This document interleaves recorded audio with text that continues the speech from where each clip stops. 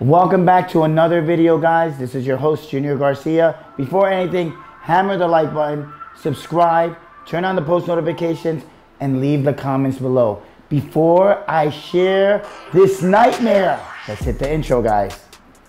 Hey guys, welcome to another remodel. We are in another remodel.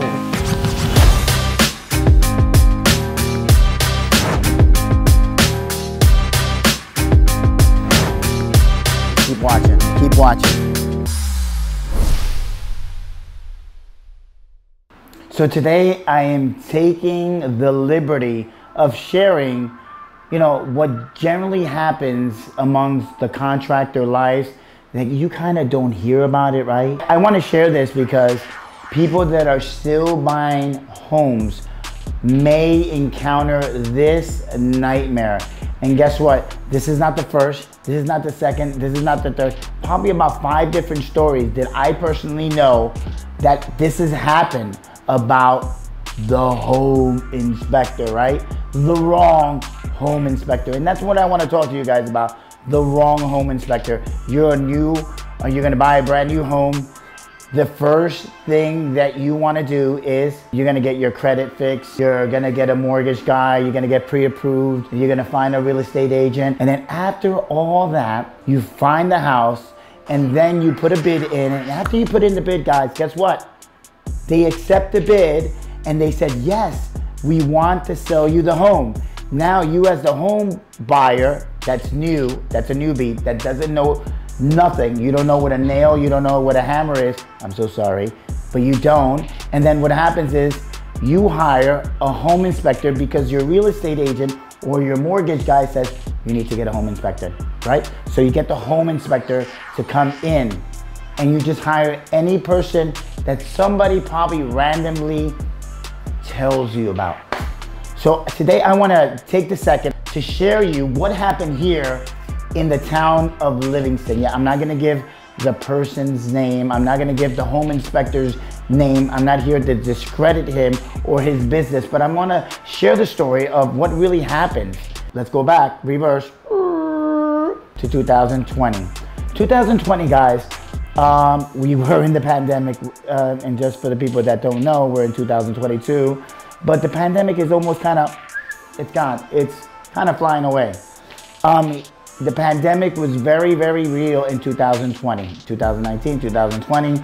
And what happened was real estate agent says, well, you're gonna have to get a home inspector. The home inspector can come in and inspect the house, right?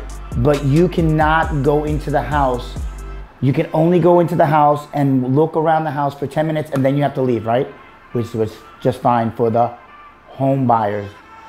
The home inspector came in and inspected the house and said, guess what? The house is perfect. You can buy it. There's no problems. There's no issues. Fast forward to 2 months from that time when they actually closed on the deal, the homeowner started getting roof leaks. And then the homeowner started to try to open and close the windows and they would not open. And then he would go to his garage and there was a roof leak by his garage. And then he was getting a roof leak by the chimney area. Then he went to the other window. The window would not even open. The other one would not close. Then he started to notice everything in his house. So finally, he decided to get an engineer. Engineer told him, you have this much, this problem, this problem, this problem, this problem. How did the home inspector didn't tell you all this before, giving you a clean bill of health, right, for your home? And then, so now the homeowner, 2 months in, he says, Junior, can you just come to my house? I want to get a price for a roof and a siding job and maybe possibly windows. I said, sure. You're actually not too far from our office. So he, very nice guy, him and his wife. And I went to his house, I started to walk around and I started to see James Hardy siding. But the way I saw it was not installed correctly. The siding was starting to crumble in different areas. I saw where there was no flashing in the butts, and we call it butt flashing in between each siding. There was a lot of different things going on. I saw insulation coming out of from underneath the deck or enclosed porch area. the chimney was coming away from the structure, the main structure of the house. The chimney was coming away about 4 inches, and he was getting a lot of rain. So I said, let me walk up to the roof. So I walked up to the roof, guys. He said, well, he said that the roof was only about 5 to 6 years old. And I was like, okay. So then, if you guys follow me on Instagram and you follow my stories, and don't forget, guys, if you don't, go to my Instagram page, follow us, look at the stories during the day, because I kind of share a lot of different things. And I actually share this story in my stories, so the people that have watched it in my stories already know. And you saw the pipe flashing coming in between 2 valleys where a roof meets another roof. There was a vent pipe coming in the middle of that valley. Nails were popping up everywhere. Shingles were missing. The shingles were, I'm gonna say, were about 20 to 24 years old. And I wanna share this, right, because the purpose for a home inspector is to inspect the house inside and out and to thoroughly check everything. Is the electrical working? Is the electrical box updated? Is there a sub pump? Is this a flood zone, right? Is there any roof leaks? Do the windows work, right? How is the gas stove, are the pipes working? Does the stove turn on correctly? They go to the basement, they check the HVAC, they check the heating system. They check every single thing that me and you don't know about. Maybe you have a water softener in your home. They know how to check that. So I say all this, right, because we're hiring somebody that's professional, that knows how to make a report and say, this is wrong, this is wrong, the roof is leaking, the windows do not open, there's a foundation in the crack. And so generally what happens is that the inspector will know everything in his report, and he will suggest or recommend, since there's a crack in your foundation, you need a foundational expert to come in and determine how much that's gonna cost to repair it. There's on the second floor, there is a big slope, and if there's a wave on the floor, well, you might have to hire a general contractor to come in to see if the structure is holding right, if the load-bearing beams are holding the floor joists correctly. Why is the floor uneven? You want to call in a plumber. The toilet doesn't flush correctly. I turn on the lights over here. I turn off the lights, but the lights in the basement go off. What's going on? You might need an electrician. So then what happens is the inspector makes this report, and then when he compiles this report, he will make suggestions. Then you will get quotes from contractors or get more inspections. And then what happens will be that they will tell you, you need to repair this, it's gonna cost this much, it's gonna cost this much, it's gonna cost this much. And then you present it to your lawyer, and your lawyer will negotiate with the seller to lower the price of the home or to give you concessions, or they will make repairs, right? To make the house sound and perfect. I have a client, her name is Sarah Holmes, right? She always follows me on Instagram, and shout out to her and her partner as well. And Sarah has probably done roughly in the past 2.5 years, roughly around 30 roof inspections, right? So she will tell her client, hey, listen, you need to get a roof inspection. The report didn't come pretty good. I'm helping you sell the house, but I want to make sure. And we'll go up there and inspect the roof for them, take pictures, go into the attic. We will thoroughly inspect to find out how many layers it has. Is there a chimney flashing? Is it flashed correctly around the skylight? What's missing? You won't believe the stuff that we found. So she always hires me to do these inspections, so their client is kind of free and clear. And I will also provide an estimate for their clients, just in case if they really need a roof, right? And I tell them, listen, this roof is new. I've gone on roofs that are new, and guess what? They were installed incorrectly. And Sarah was one of my clients, and I let her know that this section needs to be done correctly. the roof is done. This, three portions of this roof is done correctly, but this portion is done incorrectly. So why do I say that? You do not know what's on top of your roof, right? I'm a roofer, I'm a sider, right? And I don't just want to be biased to this home inspection to a roof. I tell you this is because most people, when they do their home inspection, they want to go in a nice, bright, sunny day and the birds are singing. Wrong. You want to go at 3 o'clock and you want to go when it's raining outside because you want to see how much traffic is going up and down. You want to go from 3 to 6. You want to see if it's really, really busy, right? You want to find out if it's raining, if your basement is going to get flooded.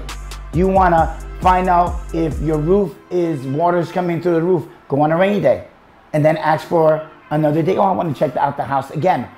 Why do I say this? Because you are saving thousands of dollars. And that's why you hire a home inspector, because his job is to save you thousands of dollars. This client that hired us, and we gave him a price to do the siding, the windows, the roof as well. And we did the home inspection for him, the specific home inspection, because there was a home inspection done by this incompetent home inspector. Because I want to say this because the truth is the truth. What he did was, in his report, he copied and pasted what was on his website from the roof section and put it on the report for this client.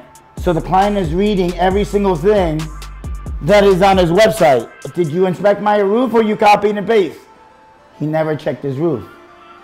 So now this home inspector finally got different quotes from different contractors. An engineer came in and he's over, listen to me, over $100,000 in major repairs.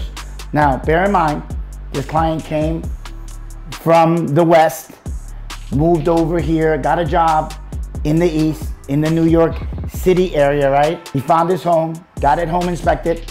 He said, perfect home, bought the home. 2 months later, major leaks, major problems. Doors wouldn't open, windows wouldn't close or open, foundational cracks. He was having major problems.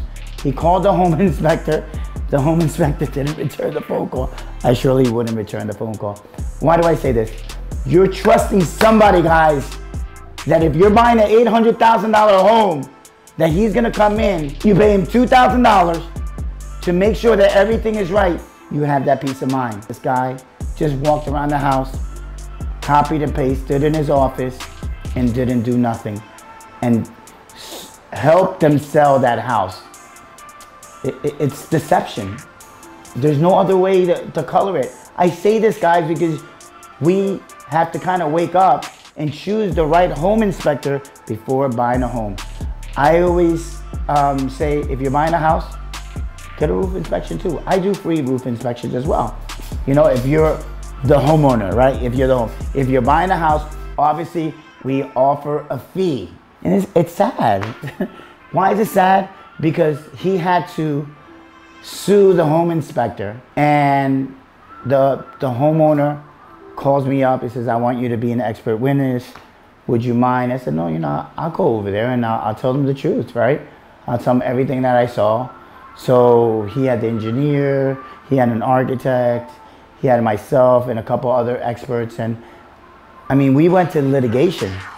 And I physically saw the home inspector, and he's like putting his head down the whole time when I was pointing out things that were wrong in the siding, that the siding was actually deteriorating on top of the roof in different areas, and he couldn't say anything. But I did fight. I fought for my client. I stood up for him. I share this story, guys, because the reality is that if you're gonna buy a home, get a reputable home inspector. Listen, I have people, my clients that I do roofing, siding, additions, decks, they want 3 references. They don't wanna just go on Google and see the Google reviews, right? They want 3 references. They want to physically call the last 3 people I did work for. They wanna hear from them. I have had clients that have literally gone to their house and knock on the door and get the physical reference from them. Why? Because they're gonna invest X amount of dollars to get the project done, right? And so I say this to you, if you're the first time home buyer, you're probably a nervous Nelly. What are we doing this right? And you and your significant other saying, should we do it? Oh, what do you think? The home inspector said this. Get a home inspector, get somebody reliable, get 3 references for him. You know, investigate, you know? We have social media, we have the internet at your disposal for your benefit. So guys, I am definitely going to cut this video. I hope it was full of information. The sad part also is that my client is moving back to the West Coast. But I wanted to take a second to kind of reach out to you and bring some awareness that there's definitely good home inspectors and there's definitely bad home inspectors. I have a list myself that I can personally recommend. I'm not gonna recommend anybody. I wouldn't put my name behind it, right? But I would definitely recommend, I have 3 that I can recommend to you guys. So if you definitely are in the New Jersey, New York area, I can definitely recommend them. Don't forget to like and subscribe and leave a comment below, you know, for more content like this. Soon you're gonna be seeing Mimi on videos soon. She's super, super, super excited to get behind the camera. Keep watching.